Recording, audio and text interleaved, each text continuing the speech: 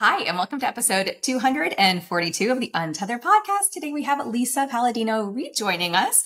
Lisa was one of our initial first guests way back when on this podcast.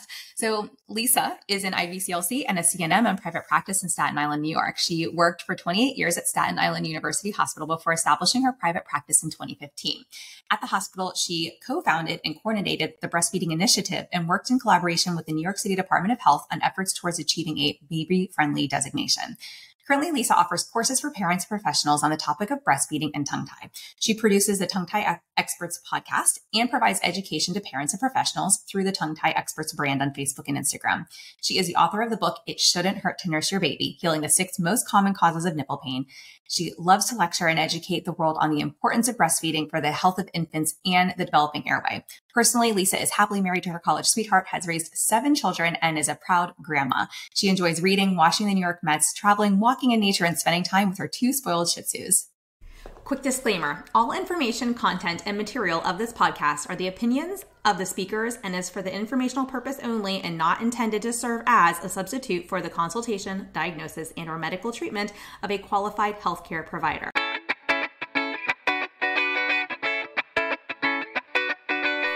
Welcome to the Untethered podcast. I am your host, Hallie. I'm a certified myofunctional therapist, feeding specialist, podcaster, business owner, and mentor. This podcast is all about getting your questions answered and collaborating with colleagues to bring you the most up-to-date information in the orofacial myofunctional therapy, airway, tethered oral tissue, and pediatric feeding therapy space.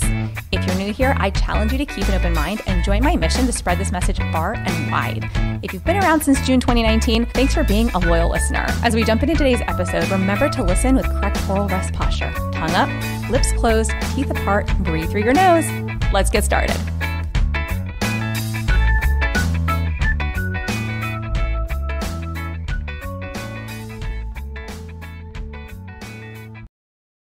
Lisa, welcome back to the podcast. Thank you. It's so exciting to be here. So many episodes in. We've both done so much since our first interview together, right? I know. You were like one of my first guests on the podcast. And I know when we connected about doing another episode, I was like, this feels like it's coming full circle. I love this. Yeah. And, we haven't really talked, but I've been watching all the wonderful things that you're doing with the podcast and your courses and all the education. And I feel like the way our attitudes towards our work seem to be aligned from afar. I could tell that, you're doing more than just your own clinical stuff. You're doing lots of empowering work for professionals, which is, talks to my own heart. So thanks for all you do. And thanks for having me here. Well, that's so sweet. Thank you so much. I always appreciate, a warm hug and nice words. And, I do it, a lot of it I was actually talking to somebody the other day, simply not just because of who I am as a person and the mission I've set forward, but I had my own child who really threw me deeper into this particular, specialty arena. And, it's being a mom going through it. I was like, I have the ability to get the education very easily because I already have a license that allows me to do that. And so if I can figure out how to what I didn't know and impart that on others and share that with others, and save them from a journey of excruciating pain and just trouble finding providers to help them and all those things, I just know, there was no question about it. I was like, this is my new journey. And my own child just kind of shape-shifted that for me. So, yeah. In my case, retrospectively, I went through this with my children, but didn't know what was going on. But there was such a dearth of information in my area. There weren't even IBCLCs at my hospital or in my local area. So it kind of fell on me with no choice when I was seeing people who, as I always say, my usual lactation tricks weren't helping. Doing all the things and it's not helping. There's got to be something else. And, as a midwife, I'm very non-interventional. So when I was hearing about this tongue tie thing, just like many of, the people listening must be like, what do you mean? Why we need all these procedures? And I was very skeptical at first because, I think that the less we have to do, the better. Yeah. However, there were some kids that made me go down this rabbit hole and say, what's going on? And after I sent the first baby and they came back and things improved so much, that was it. I was like, I have to do this. I have to teach. I have to learn all I can and start teaching other people so that I can have people to work with. So that's where. And the latest thing, you talk about your child. I have a grandchild now, and he is. I'm going to do an episode one day just about him. His case study has been a journey, continuing journey. So we learn and we apply, right? And we go forward and teach. Yeah. I mean, she's been my best teacher, and I'm very grateful because it made the journey with my second a lot easier when I was able to dive in and learn. And, I didn't necessarily know everything I wish I had known during her first 2 years of life, but we've since been able to, work with her. And anyways, I share all about that on the podcast all the time. But, I think it's, I know one of the things that you really highlight too is the importance of considering the mom in this, right? Especially with newborns and infants and when there's tongue ties involved. And so I would love for you to speak to that because, I've been on this journey with both of my children, but share your absolutely. First of all, the function of how an infant works at the breast. And in general, we're talking not more than in general. Specifically, we're talking about a breastfeeding baby. Bottle feeding, yes, that mom should be considered as well.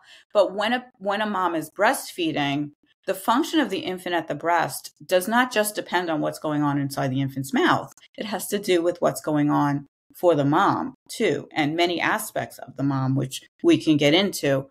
And there's a danger of forgetting about the mom. This is more than a mouth. This is more than a body. And I've been to many conferences, and especially lately, things have opened up and we're going back to conferences where there's multidisciplinary, interdisciplinary learning, which is my favorite. And the last conference I was at, there was no mention of the mom at all. I was just a spectator. I wasn't lecturing, right?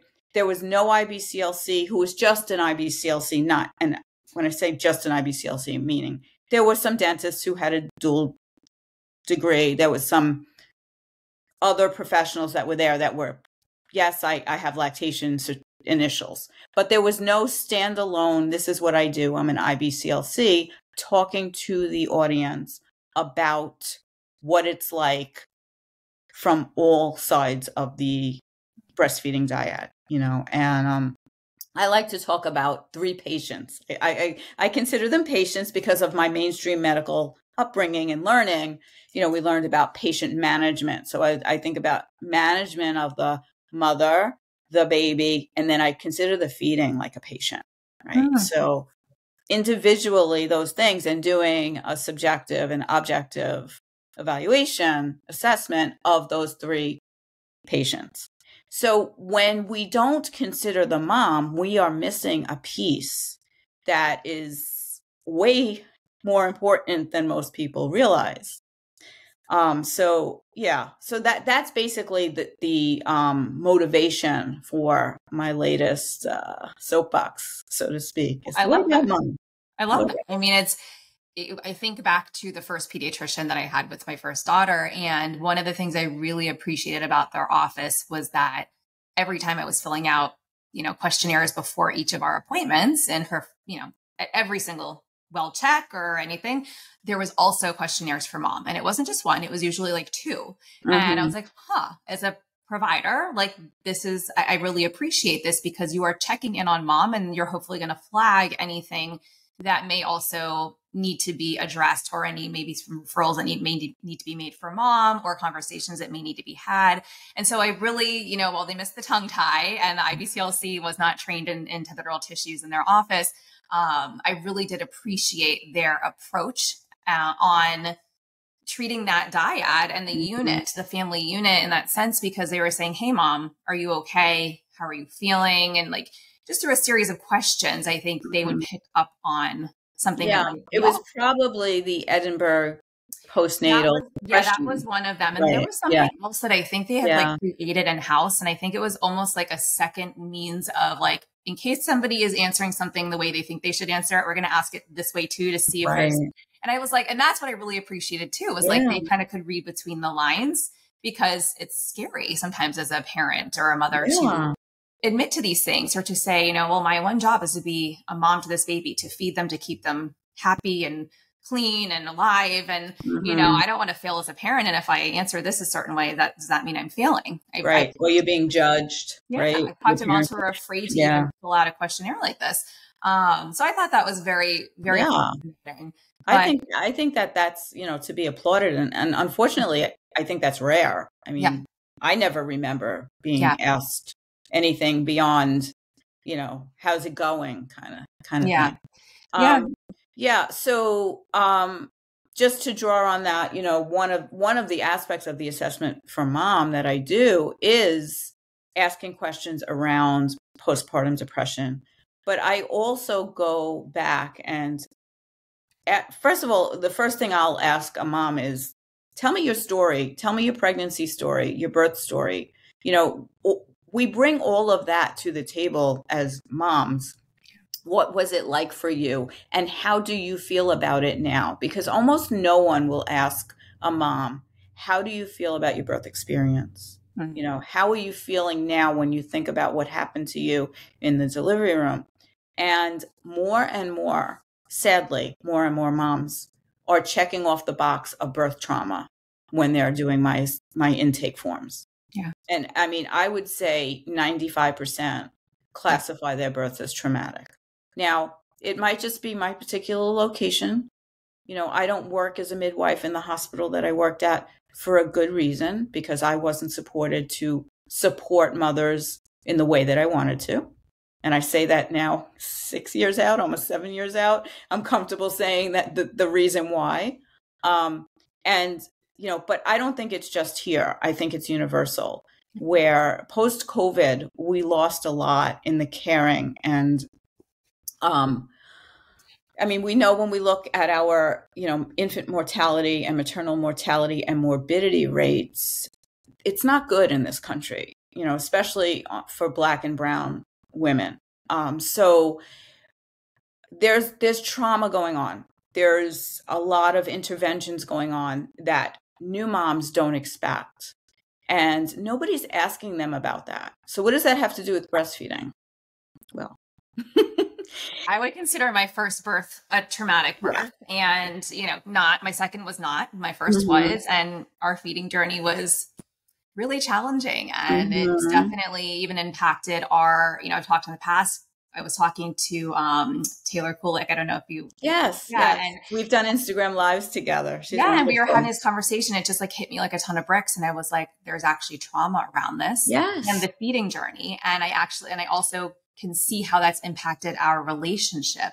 Right. Not that we don't, you know, not that I don't love my child and she doesn't love me and we don't get along beautifully. And, you know, people saw our family, everything is amazing, but some of the ways she presents, or like the way she seeks attention from me, compared to my younger daughter who had a beautiful breastfeeding journey because her tongue tie was released early on and the birth wasn't traumatic. I'm like, I can see, and I've lived it firsthand, exactly what you're saying. But I wasn't even told by my OB the extent of what happened at the end of the delivery. And I learned it from my mom, like months after. And she's like, wow, "Can I discuss this with you?" And I was like, "No, I don't even know if it's in my charts." Like, I just, yeah. Anyway, so. Yeah, I mean, the whole idea of, well, you have a healthy baby, you should be happy, gaslighting, right, is what we get. So, you know, I mean, I'm still working through birth trauma myself because I knew nothing about birth. And I was a labor and delivery nurse, and I knew nothing about what births should be. So it took to my third, I had a home birth for my third. And I healed some of the wounds from my first two births, being taken care of as a nurse who worked in that labor and delivery unit. Can you imagine? I had trauma then. But anyway, that's a little, digression. But yeah, so the trauma matters because, you know, here you are, you're a new mom. You're coming, if you make it to the lactation consultant, because, you know, it's rare that you even get that far. You know, you decided you wanted to breastfeed. Everybody told you they supported breastfeeding. The baby comes. Now you don't feel good. You're uncomfortable holding the baby.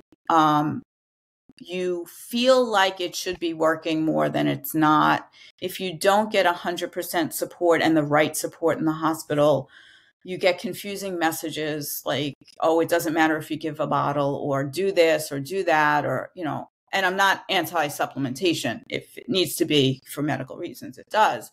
But your defenses are down. You're physically exhausted. Even if you had the most beautiful birth in the world, you have just went through the most dramatic hormone shift that any human will ever go through. The time of immediate after birth, right? Everything shifts. So hormonally, you're that way. You're probably anemic because we lose a lot of blood, and most women are anemic before they give birth, which is another rabbit hole. So now you're anemic, you're depleted, you're either dehydrated or overfilled with fluids from IV fluids. You haven't slept. You have aches and pains. You are bleeding in more than you've bled in your lifetime. Sounds fun, right? And now you're supposed to hold this baby and know what to do. And many of us come to our breastfeeding relationship never having seen a baby nurse, right? I mean, that's changing, but for most of us, it's still the case. And, it's hard. It's really hard. Now you get into you're at the Lactation Consultant. And oh my goodness, I had somebody the other day that brought 3 shopping bags full of lactation pillows. Oy. Right? So like you have all these things. You bought all the things you think you need. You have the teas, you got the pillows, whatever. And still it's not working because nobody can tell you how to do this. Right? So, I'm always very gentle, especially on a first-time mom, and take a breath before, even if there is a tongue tie there, I try to do everything that I can to not have that be the problem that I'm presenting to them.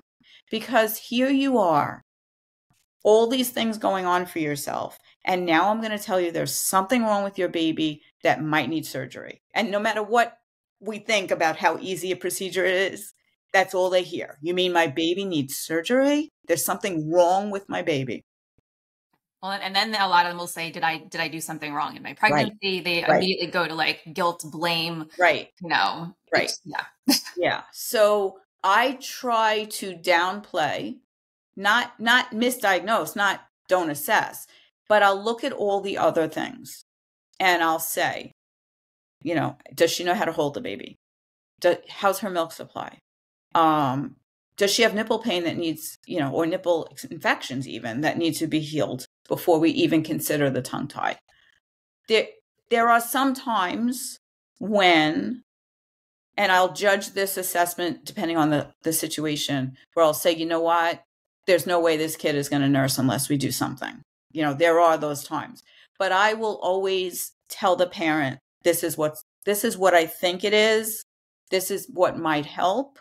However, it might not be the be all or end all solution because we haven't fixed, A, B, and C yet, Yeah. So your milk isn't in yet, or your milk is delayed, or, you've been giving bottles and not pumping, so you have no milk. And we can fix the tongue tie, but if you don't have milk, the baby's not going to nurse.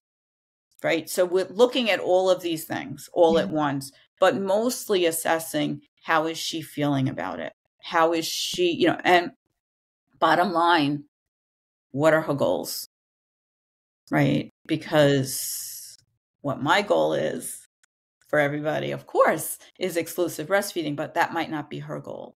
So maybe we can take some time and she can pump for a bit, or whatever the care plan is, to make sure that she's ready and able to take on the idea that her baby needs a procedure.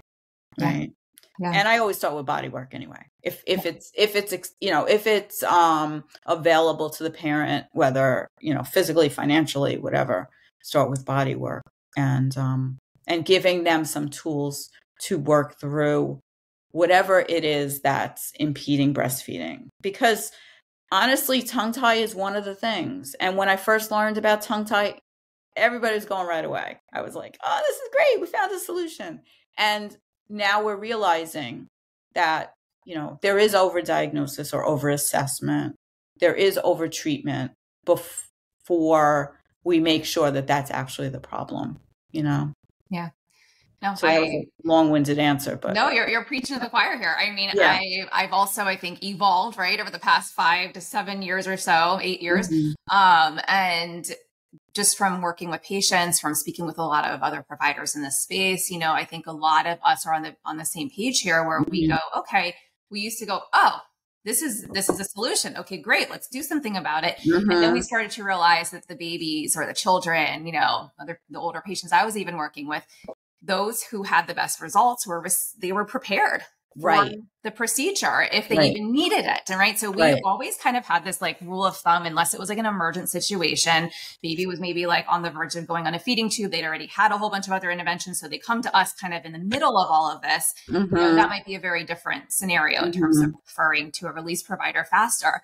But we kind of had this like rule of thumb that we want to see you 3 to 4 times before we even refer you, because sometimes it looks like tethered oral tissues. And then when you do go to another provider for body work, or you work with us, or we do some work in the mouth, or, you know, you're working with the IBCLC and they're teaching you how to breastfeed. They're also helping you if there's something preventing successful breastfeeding, you know, we're collaborating. You would see, oh, the baby's actually feeding really well now. Okay. Don't touch. Like if the baby's feeding well, mom is happy, mom's goals are being met, because that's another thing you said too, is what are mom's goals? And I have to admit, like when I was a younger clinician, you know, you come in and you're like, let's go. And we're going to do this and this and this. And, you know, and then I actually had some patients say to me, and it was actually, I think more some of the adult patients that I was seeing with Mayo, and they'd say, I don't want expansion. I don't want a tongue tie release. I just want to try to prevent this from getting worse. And I'm like, they're like, can you work with me? And I'm like, well, I'll do an assessment and then we can have a conversation and then we'll see if we feel like there's something we can do together. And I'm willing and happy to help you in whatever way that looks like for you. And I think that was very humbling and very eye-opening too. And I started to then go back and look at, you know, all of my other cases, whether they were infants or whatever age, and really make sure I was applying that same approach. Because, and, you know, I taught something almost a year ago now, almost 10 months ago, December, where the whole talk was airway first. And so, you know, I was also sharing my airway journey, and everyone, you know, always says to me, well, Hallie, like, what is your secret? Like, how do you connect so well with patients? How do you get them results? How do you move them from point A to point B? And I said, the number one thing you need to do, aside from assessing airway, is you need to ask them why they're there, and you need to listen, and you need to give open space, whether it's the patient or the parent or the mother, you know, or even sometimes a child, depending on their age. Like, we have to listen to what they're telling us, because if you push your agenda and that's not aligned with theirs, you're not helping them, and you might as well just refer them somewhere else. And, you know, so and they're not going to reach their goals if you don't know what their goals are. And, you know, so in my initial assessment, I always, in my note, make a list of the things that are problems. So whether it be there's nipple pain, there's reflux, you know, all the things that could be tongue tie related, baby's not gaining. I put the things in a list, and then I keep, every time I speak to the parent, I refer back to that list and say, well, has the pain, has the reflux, because even when we have success, a lot of times we don't recognize it. So after release, I've had parents sit in my office and say, you know, I thought it was going to improve everything, but it hasn't. And I'll say, well, you know, how's the reflux? Oh, he doesn't spit up anymore. Well, then, you know, like it's very hard to objectify how we're doing. So I keep that very careful. And that's something I evolved into, you know, later in my clinical practice, because I just thought the success was breastfeeding, but it's not just breastfeeding, and it's certainly not just weight gain. So yeah, I like to say, you know, empowering, you know, the parents to see what they're doing is working, because sometimes they feel like they're doing all these things that we tell them to do and nothing's really working. And a lot of times it is, and they just don't realize it, you know, even in milk supply cases. You know, I've had parents say, well, I'm not able to just feed at the breast. I still have to give bottles. And I'll say to them, well, when you first came to me, you were giving 20 ounces of bottles a day, and now you're giving 4. So look at how much you've improved, you know. And I think it's really important to keep that empowerment in the parents' hands. And, you know, we keep like this underlying thing that I hear a lot when I talk to other professionals, and you kind of mentioned it too, is this of evolving of our knowledge. It's so important. There are so many pros that just stay stagnant in what they learned in school. And how many times a day do you say, just didn't learn this in school? Because I say it all day long in almost every conversation when I'm facing a parent and they're saying, why didn't so-and-so tell me this? Why couldn't so-and-so help me? Like, we just didn't learn this in school. But there's no excuse, but it's an explanation, Yeah. And also, my favorite quote from Maya Angelou is, when we know better, we do better. You do the best you can until you know better. When you know better, you do better.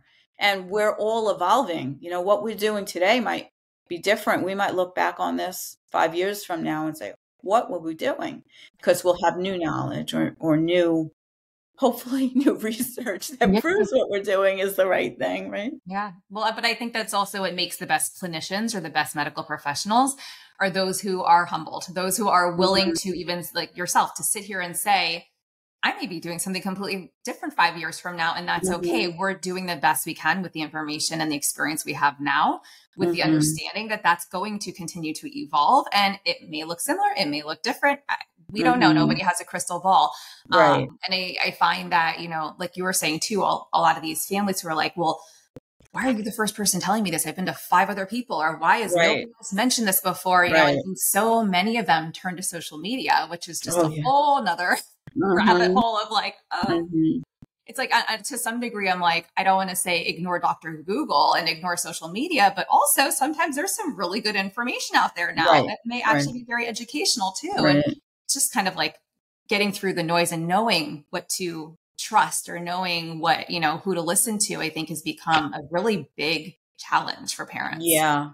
Yeah. And, I think that we need to be able to explain to parents that there's good information, there's not so good information, but when they're being told different things by different providers, what I go back to is instinct, and especially maternal instinct.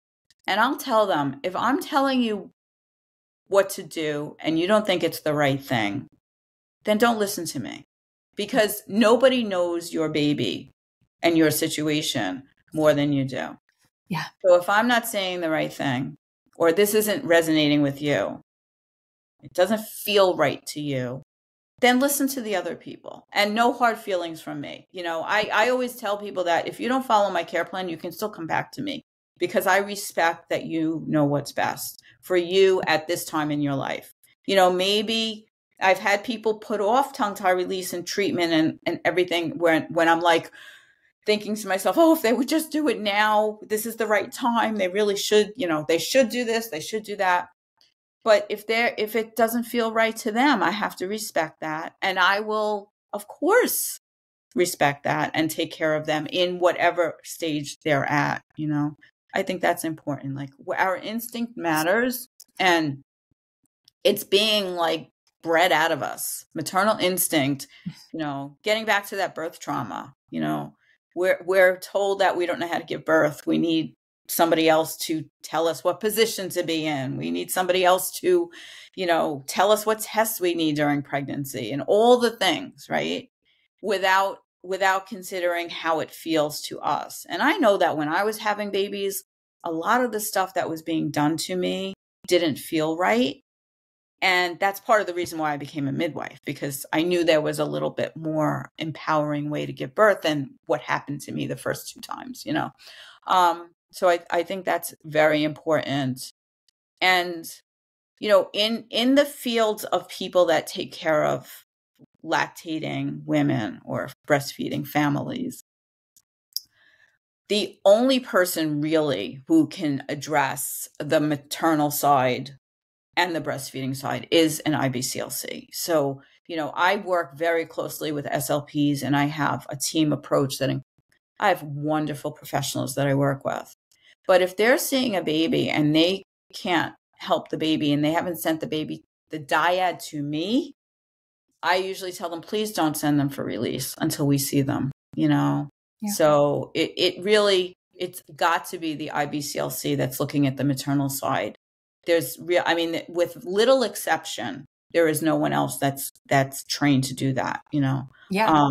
I actually had patients Yeah. who would fit this description where, you know, they only wanted to see me. You're the speech Yeah. pathologist, you do the infant feeding. And I'm like, I have zero training in how to help you breastfeed or, you know, supplement with an SNS. Like I'm not trained in that. And you know, I had I remember one family in particular, which the mom just kept pushing and pushing and pushing. And I had to almost start to distance myself because I said, it's not that I don't want to help you, but you're asking me to do something that I'm not trained in. That's, you know, I'm not an IBCLC. I have zero lactation credentials. I can work with your baby, but we need to also work. And then I've had other families too, where there was lactation involved and we were able to collaborate. And it's, you know, you're absolutely right that we have to take the dyad into consideration because they are they work like one unit. I mean, that's anyways. So I know I'm preaching. Yeah, it's beautiful. And when it works, I mean, I just had a thread on my messages this week of someone who I saw.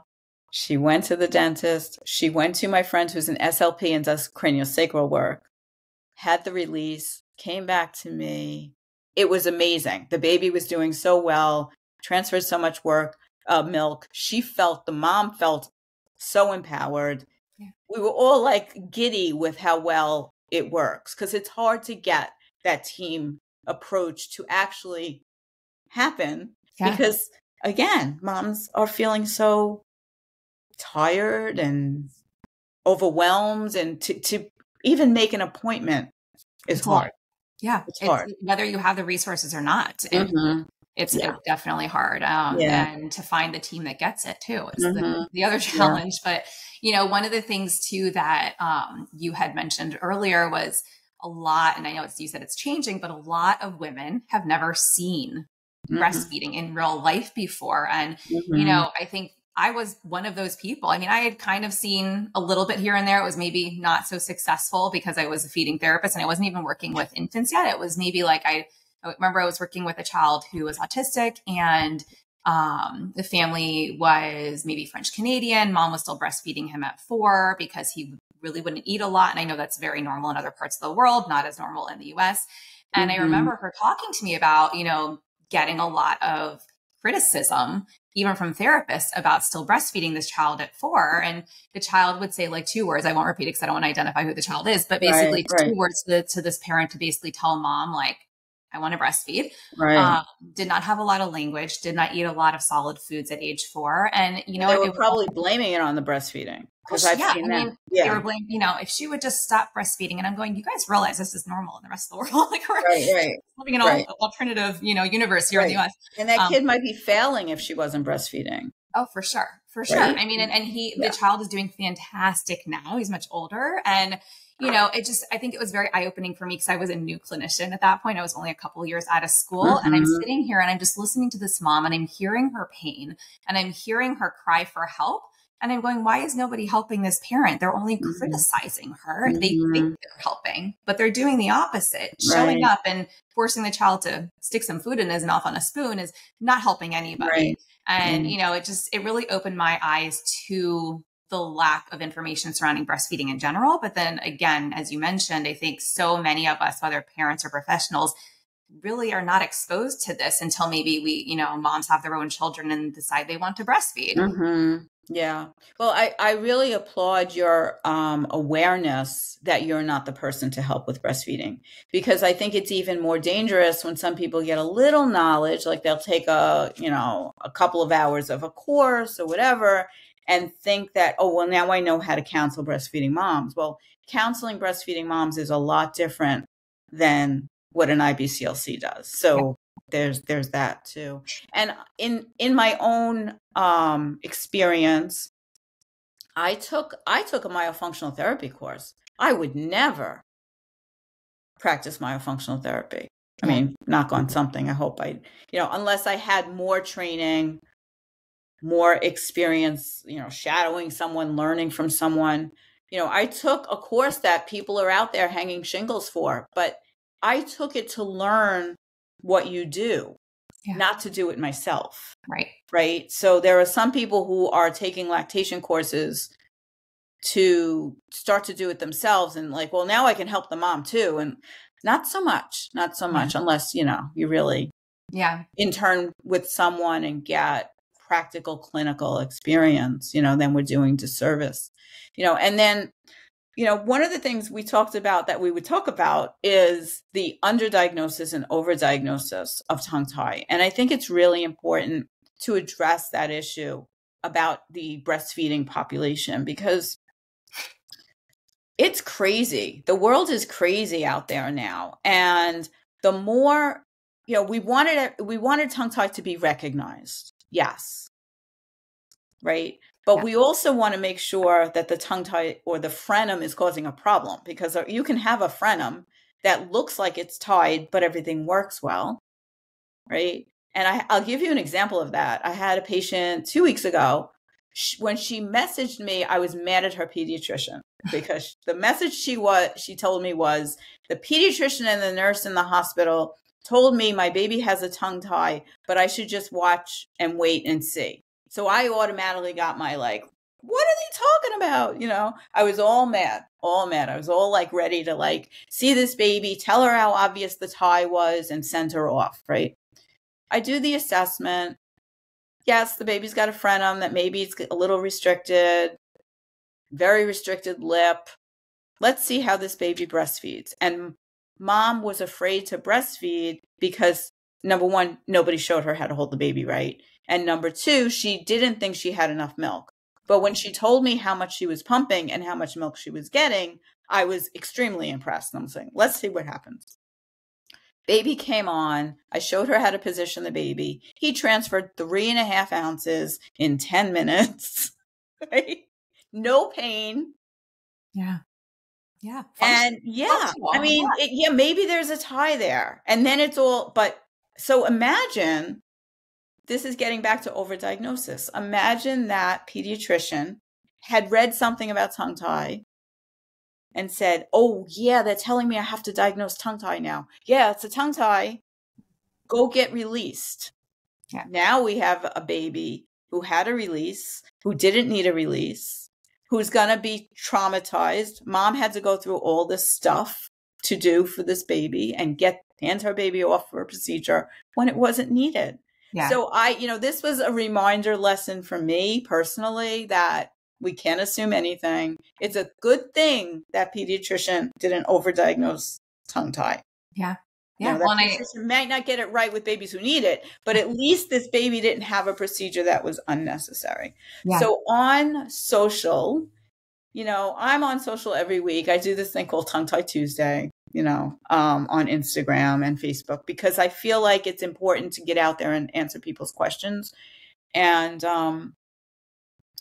I get all kinds of stories from overdiagnosis to underdiagnosis. And in the overdiagnosis, it's the re-releases that really, hurt my soul. We went back and we're thinking of going back a third time. If it didn't work the second time, what are you doing to this poor baby? Right. And the trauma for the family. Yeah. Yeah. So there's that. We're still missing ties. Yeah. But and sometimes in these cases, right, that have had 2 releases and they are talking about going back for a third, I'm going, well, can you send me the evaluation that was done? And they're going, what evaluation? I'm like, the functional evaluation, evaluation. I don't know, maybe from the IBCLC or an SLP or an OT. I don't know. Anything. Send me something. And usually it's not there. Right. It's not there. It hasn't been done. And I think that really speaks to everything that you're saying. You're saying that we need these functional evaluations. We need to see how function is, because, that's always kind of been one of my platforms is yes, form is important, but form does not lead to diagnosis on its own. And so if we see that there's a tie, or we suspect there's a posterior hidden tie or whatever, I can't give you any information until I assess your child. I need to do a functional evaluation. And usually spoke to that too with functional evaluation is also not just looking in the mouth and feeling in the mouth, which a lot of people fail to do, to even go into the mouth and start feeding, but also talking to the parent and understanding the signs and symptoms present, and understanding it for both mom and baby. So even though I'm not a lactation consultant, I don't have, credentials or training in that, I still, on our intakes, I ask about a lot of the same things that you do. I ask about the birth history. I ask about if there was any birth trauma. I ask about how delivery was. I ask about, what did baby look like? How, what are people telling you about, like, what's the pediatrician saying? Because I want to know not only the words of like the parent, the mom, and what she's seeing, or, what their spouse may be seeing, or the other caretakers, but I want to know also, what have you been told?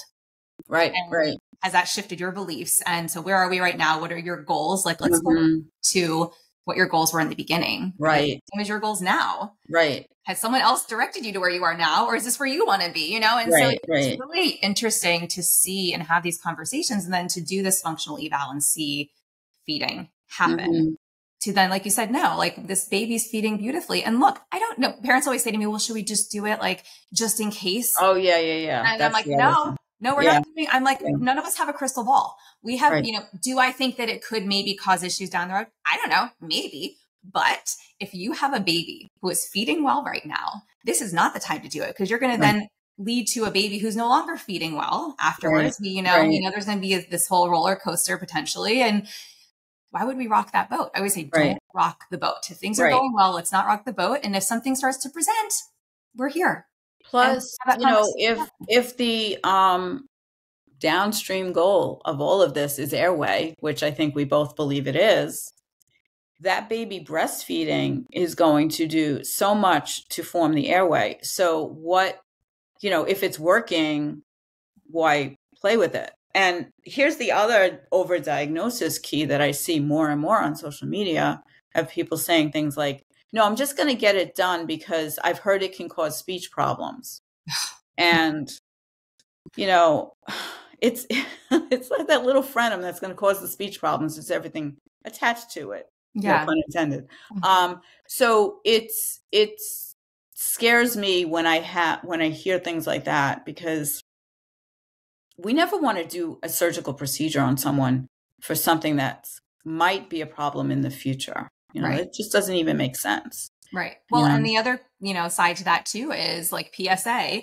You release a tongue now and you don't do anything surrounding it to rehab it or to basically teach the baby how to function properly, how to get the tongue up to the palate, how to feed properly, how to breathe through the nose with the mouth closed, right? We're just releasing these tongues in hopes that it's going to, their anatomy may have quote unquote changed a little bit, but the way in which they're using that anatomy is still the same.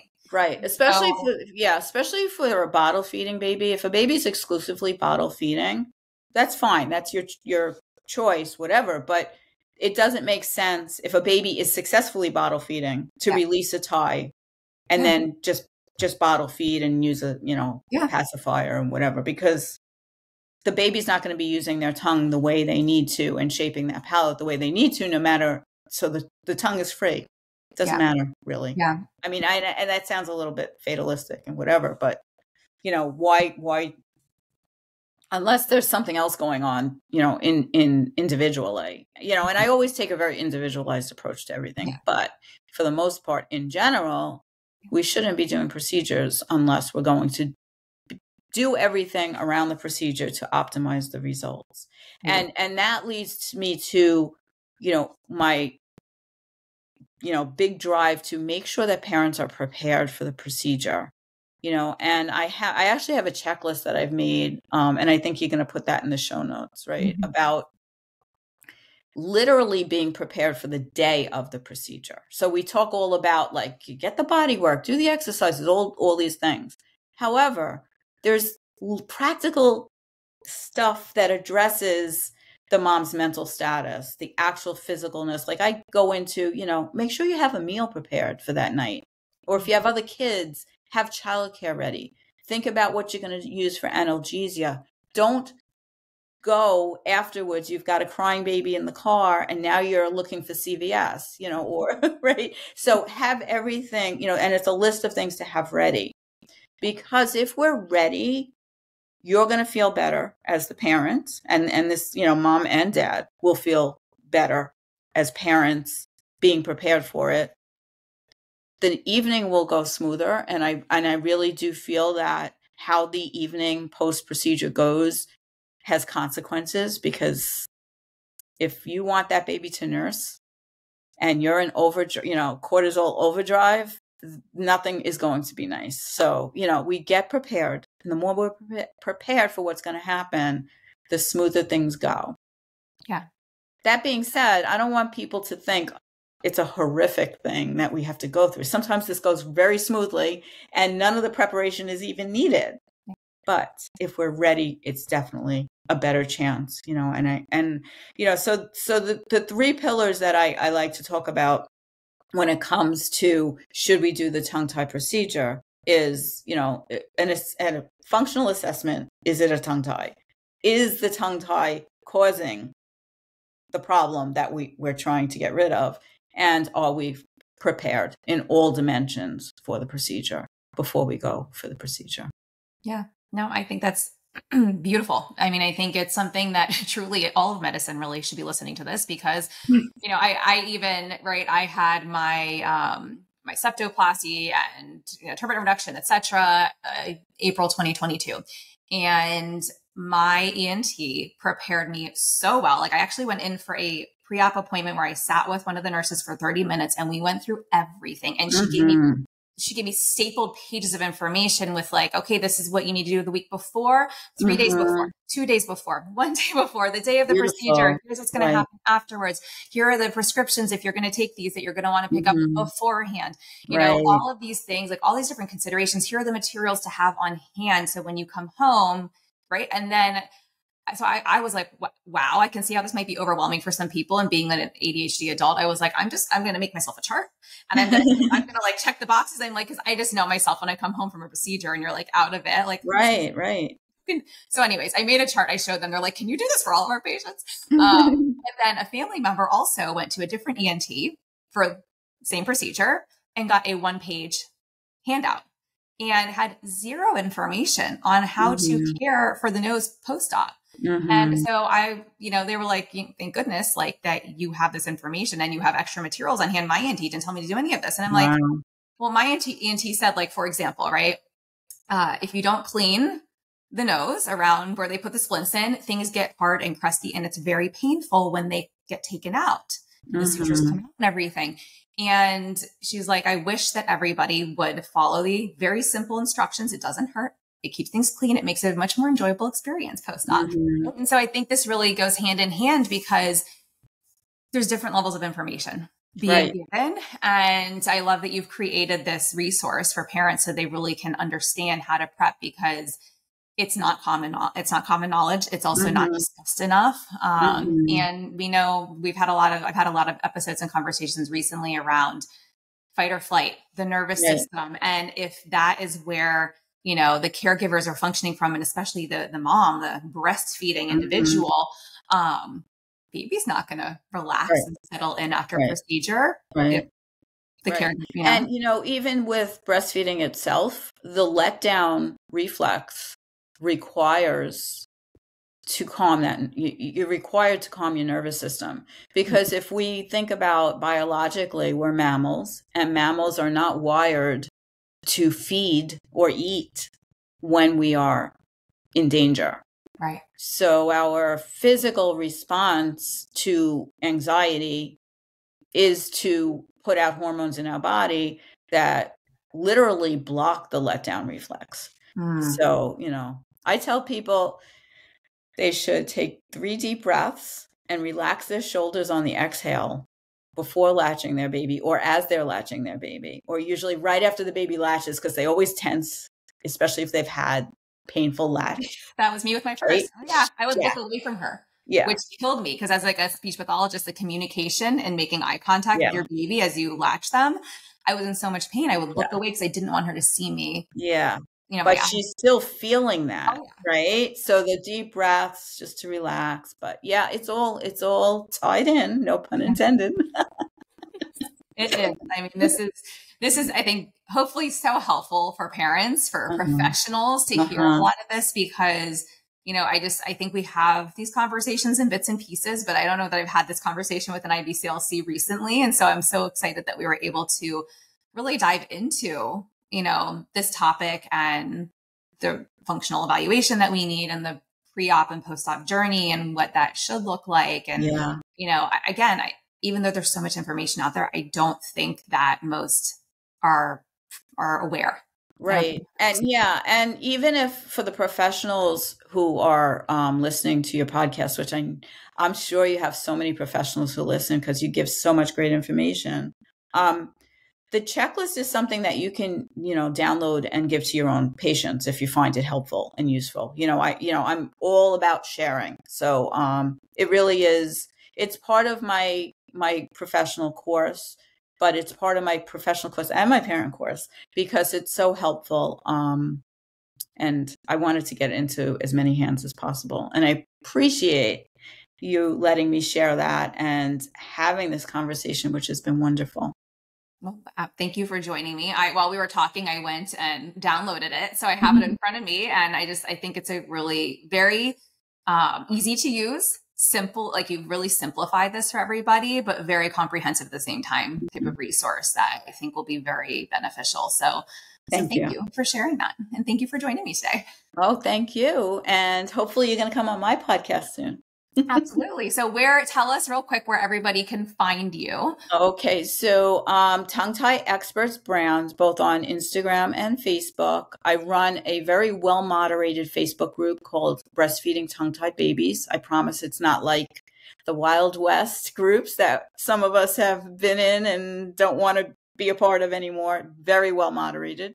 And on Instagram, Tongue Tie Experts and the Tongue Tie Experts podcast. And when I mention the name of my brand, I always like to explain that I am not saying I am the tongue tie expert. It's all of the people that come together to share their stories with me, whether professionals or parents. They're all the experts, and we all deserve to be recognized. If you're a parent who's been down this journey, then you are an expert, right? Yeah. So that's what's behind my name, because it's not my ego, I promise. No, I don't think that came through at all today. I think, everyone's going to really appreciate this information. Lisa, thank you again so very much. We'll make sure also that everything is linked below the episode so they can very easily click through and find you. All right. Thank you. Thanks for listening to this podcast. If you found value in this episode and want to hear more of these MyoTots airway and feeding related episodes, be sure to leave a review on Apple Podcasts and share this episode on your social media platforms. You can access free resources and all I offer at halliebalkin.com or pop over to @HallieBalkin on Instagram to get all the latest updates.